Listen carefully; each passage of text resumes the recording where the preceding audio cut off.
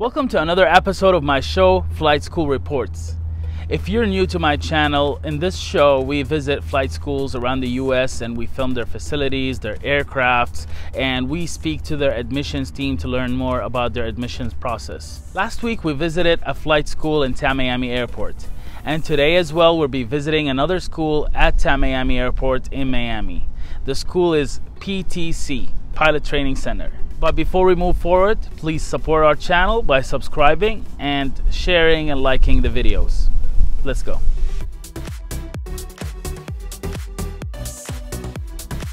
Hello, my name is Mateo. I'm a flight instructor here in Pilot Training Center. We're located in Miami Executive Airport here in Miami.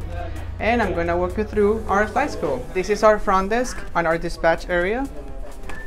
Solo, ¿verdad?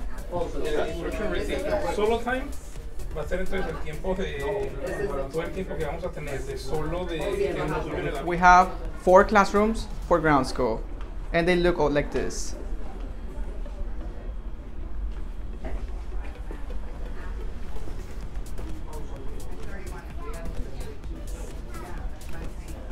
Here we have our simulator. It's a Red Bear FMX 1000. It's also for 172 and for multi-engine.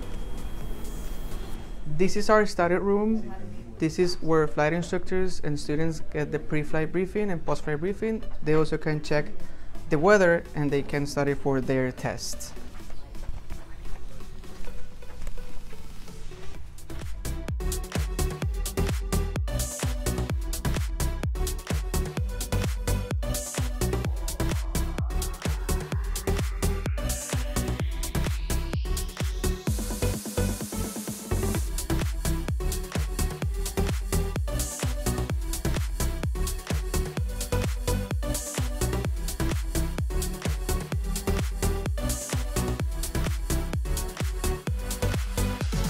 My name is Kamal Patel. I'm the Chief Flight Instructor and one of the owners for Pilot Training Center. Pilot Training Center was started in 2010, the beginning of 2010. We started back then with 2 aircrafts, and in the last 12 years we've grown to 21 aircraft and a student load of now about 250 annual students coming through this campus. So our fleet is, we have Cessna Skycatcher, which is similar to a 152, a 2-seat trainer. Then Cessna 172M models, we have, I believe, 9 of those aircraft. Piper Cadets, which are PA-28s, Piper Warriors, that are designed for training purposes. And we have 5 of those, 2 of which have been converted to glass cockpit. A Piper Arrow, Piper Archer, which is also one of our TAA aircrafts, has glass and autopilot, and 2 Tecnam P2006Ts, which are our multi-engine trainers. For our simulator, we have a Redbird FMX 1000, and we have that set up as both a Cessna 172 with an analog cockpit, and then the Tecnam with the G950 cockpit. Tamiami Airport is it's a fairly new airport. It used to be located where Florida International University was. It was moved to this location in Kendall, I believe, about 35 years ago.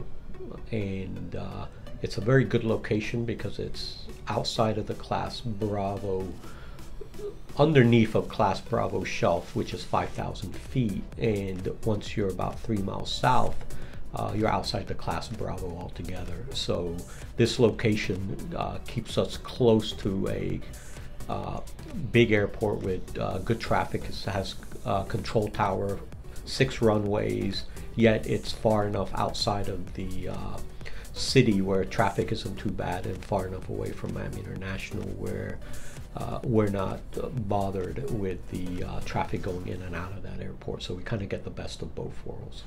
Right, so we're a 141 flight school. We have private pilot, instrument, and commercial in our 141 programs. We also offer Part 61 training for multi-engine, ATP, CFI, II, and MEI. The admission process for international students, we have a online form that they will fill out on our website.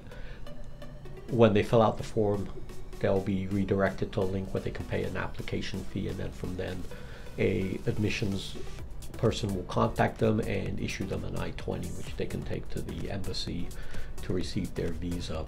That program is a 12-month program, and it goes to a 141 curriculum for private through to commercial single and commercial multi-engine.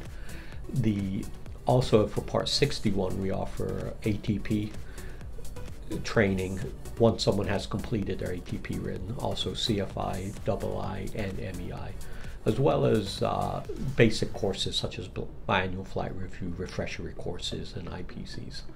Sure, well, it's important to pick a good flight school, so do your due diligence with going through talking to somebody at that flight school. The one thing I would caution all students is don't be, not to go to a flight school where you're going to have to pay your tuition up front. It's best to go pay as you go, and that way if anything happens at flight school, your money is safe. You know, a lot of schools want to have students and they like to take the money up front, so the student is stuck at that school. We think a student, when they come, they have a right to change schools if they're not happy with where they are. So we're not trying to hold them hostage. If they want to transfer, they're more than happy to do so.